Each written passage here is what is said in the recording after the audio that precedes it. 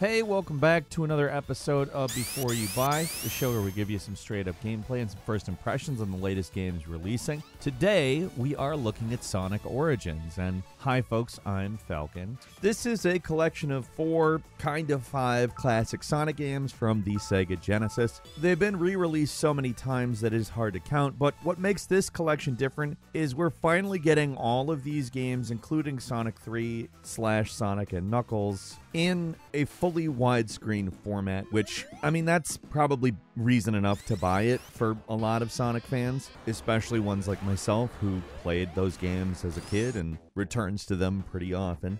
But again, considering they've been re-released so many times at, frankly, much lower price points, other people might need a little more convincing. Now, there is a ton of fun to be had with Sonic Origins. There's a couple of strange choices and a few annoying things, and you'll have to deal with those, but for the most part, it is a good collection. So let's get the basics out of the way. Sonic Origins contains remastered versions of Sonic the Hedgehog, Sonic the Hedgehog 2, Sonic CD, and Sonic 3 and Knuckles, which is technically 2 games, but one used a lock-on cartridge and you could connect them together, and they were originally planned all to be Sonic 3, but they split the development, so A, they would have 2 products to sell, and B, so that they could work on 2 deadlines instead of 1 deadline, but none of that really matters. All these games have been remastered with the retro engine, meaning that this is not emulation. They're new versions of classic games running on an engine created by Christian Whitehead that was used to make Sonic Mania, and because of that, the basic gameplay is pretty much at its absolute best. It's unaltered. If you played the games way back in the day, you're not going to be shocked or surprised by any moment. Everything runs exactly like it did back then, except better.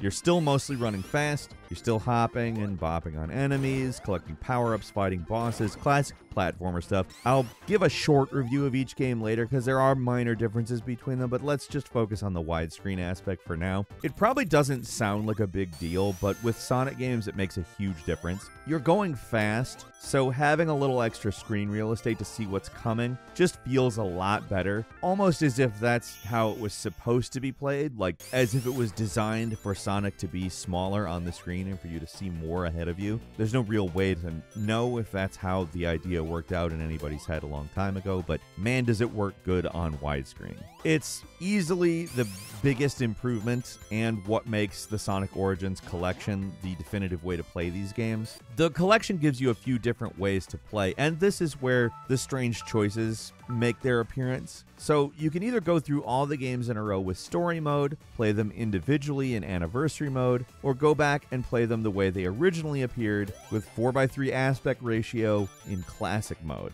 Now, on top of having widescreen, the anniversary and story modes also take a modernizing step forward and remove lives. Instead, you earn coins that can be used to unlock stuff in the museum or to try again if you fail in a bonus stage. Stuff that makes these games a lot more user-friendly. Like, for special stages in Sonic 1, it was difficult to get into them, to even have the chance to earn a Chaos Emerald. But now, assuming that you have coins, you have the ability to restart these if you don't get it. And you get a coin in the exact same way you got an extra life before. You either found it in a monitor or you got 100 rings. And it's great. Here's the odd choice I was talking about. If you want to play the game with lives and with widescreen, you can't do that. Like, you'd think you'd be able to choose how to play classic mode, like whether it's in 16:9 or 4:3, but you can't. And that feels very unusual. Like, it's not a big deal because I'm thinking most people are probably going to want to play without lives anyways. But for those who want the classic experience but also want it in 16:9, it's not possible, at least not yet.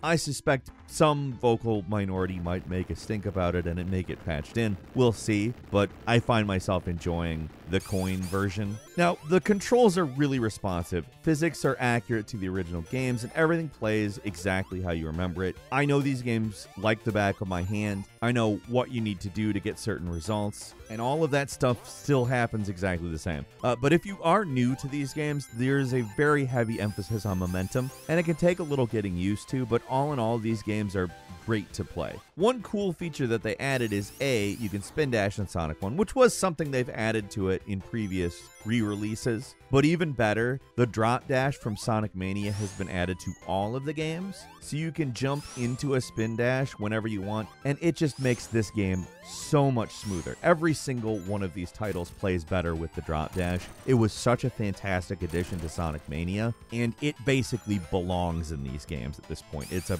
huge update to the classic Sonic formula, and what I like is if they do decide to do any further 2D Sonic games, it pretty much says, hey, we're gonna put this in every Sonic game like this from now on, and I'm excited for that. Now, before we get too in-depth with the games themselves, I do want to talk about the general presentation. It's great. The 3D islands on the menus are charming, and the new animated intros from Tyson Hess are beyond fantastic. They look very much like the old Sonic CD intro, except way, way nicer looking. But on top of the classic story and anniversary modes, you get a couple of other options on the main menu. There's a boss rush, there's Blue Spheres, where you can play the bonus game that booted up when you put any non-Sonic games into Sonic & Knuckles, which is a neat little bonus, but I doubt there's anyone who's dying to play it. It's nice that it's there, but I mean, I'd have to get pretty bored to want to do Blue Spheres. What would really matter here is if the games hold up. And for games that are now nearly 30 years old, they hold up.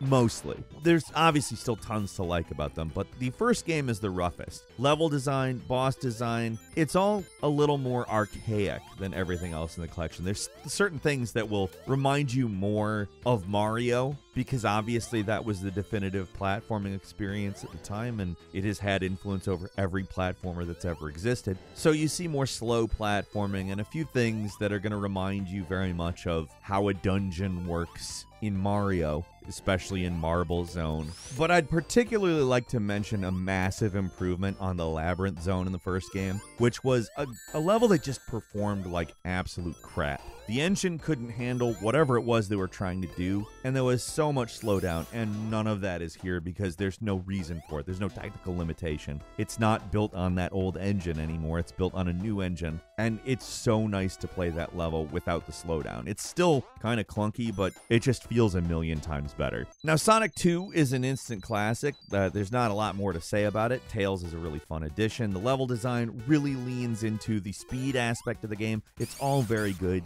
and they kind of figured out what was fun about a Sonic game here. There's all these exhilarating sections where you can really go all out and feel the speed. Now, they do constantly sort of grief you with speed traps like spiked enemies and bumpers that bounce you backwards, but that's kind of part of the challenge, and the level design in general is way better than the first. Sonic CD was released after Sonic 2, but in terms of development, it was developed in between Sonic 1 and Sonic 2, and it shows. It's kind of more convoluted, and it makes itself kind of more of a love it or hate it type game with these time travel mechanics that show up only in this game. I personally enjoy it, but it's a very different experience than Sonic 2, and its music is insane good. On to Sonic 3 and Knuckles, which is probably the best game in the series, arguably ever, in my opinion, absolutely. The level design is better than ever. Everything's really polished. They really understood what a Sonic level should be here. And the only downside is that a few tracks had to be removed because of potential legal issues. Yuji Naka on Twitter actually confirmed that it's because they were written by Michael Jackson. And it seems like Sega doesn't really hold the rights to that, which really sucks, because the prototype music that they remastered into this game isn't as good, except Carnival Night. I think I kind of like Carnival Night better, but the Ice Cap Zone, not so much. The loss of that song stings. It is obviously a matter of opinion, though, and it's only a few tracks that were replaced. Most of it is all intact and still sounds exactly like it should. That isn't to say the experience is perfect, but most of the bugs or weird issues were stuff that the original games had, like the very unforgiving moving hitboxes in Chemical Plant Zone. They're death traps. They still are. Nothing about that has changed, so the games have been pretty accurately reproduced, and that's for better or for worse. I would take it that way over if they quote-unquote fixed those things, because that's how the games work. There are some cool additions, though. One standout is a new level in Sonic 2, which can be accessed from Mystic Cave Act 2. Sonic fans will recognize it immediately. It's really cool they brought back this famously dummied out location. It wasn't made specifically for this game. They actually added it back in 2013, but it's nice to see it in a full console version of the game. The new mission mode's a nice addition as well. From the descriptions, it sounds pretty basic, but each mission ends up being a pretty fun little challenge, and there's a pretty good selection of them for each game. None of this is groundbreaking. It's obviously all reused assets from the old games, but they managed to do some creative things that are fun to play and better than what you would think they are from the mission descriptions. It's not essential, but it's fun to screw around in. It's a solid collection all around, and really the biggest issue with it is the price. The base price is $40, and that's kind of steep for what amounts to a bunch of games that have been re-released on phones many times at this point. Yeah, Sonic 3 and Knuckles is not one that's ever gotten the widescreen treatment, and that's great, but all of these other games have come out on phones like a decade ago. Some of them even in the retro engine created by Christian Whitehead. The presentation's really appealing though, the new cutscenes are charming, and everything about Anniversary Mode is great, but at the end of the day, you're still paying $40 for some 30-year-old games here. So making the collection almost full price is a little bit pushing it. There is some utterly pointless DLC on top of that I don't know. The $3.99 premium fun pack is kind of ridiculous and leaves a bit of a sour taste in people's mouths who have seen nonsense things added to games for money for a long time now. 10 additional letterbox designs for classic mode. Ooh. Character display on the main menu screen. Main menu island camera zoom. I'm not even going to sarcastically acknowledge that. They're literally charging you a premium for some extra characters displayed on the main menu, and you can move the camera around a little. Like, it seems like the developers were just forced to yank features and sell them as DLC by Sega. The good thing about that is that if you don't spend the extra $4, you're not even going to notice that you didn't spend the extra $4. The only thing that's potentially worthwhile about the fun pack is some additional harder missions, but the rest of it just adds nothing. Really, those are the only two issues we had with the collection: the price and the lame DLC model. $40 is just a bit too much, even if it's really well made, and it is. A few other important things are missing as well, like you could have CRT filters, you could really benefit from save states, these types of things that are common in other collections. The removal of lives makes the lack of save states tolerable at least, but it's just tolerable. That should be there at this point, and it's an option that hopefully they'll patch in later. Wrapping up, if you love the classic Sonic games and take any excuse to replay them, the new widescreen versions of the games is probably enough to pick up the collection again, especially if you don't have an easy way to play them on any platform currently. But if you're new or more casual, you probably want to wait for a little bit of a discount before picking this one up. I do recommend it for what it is. It's just that the current price is just a bit too high for what you're actually getting. Still, it's all of the best games in a great platforming series and really worth having. That's all for today. Leave us a comment. Let us know what you think. If you like this video, click like. If you're not subscribed, now's a great time to do so. We upload brand new videos every day of the week. Best way to see them first is, of course, a subscription, so click subscribe. Don't forget to enable notifications. And as always, we thank you very much for watching this video. I'm Falcon. You can follow me on Twitter at Falcon the Hero. We'll see you next time right here on gameranx. Right here.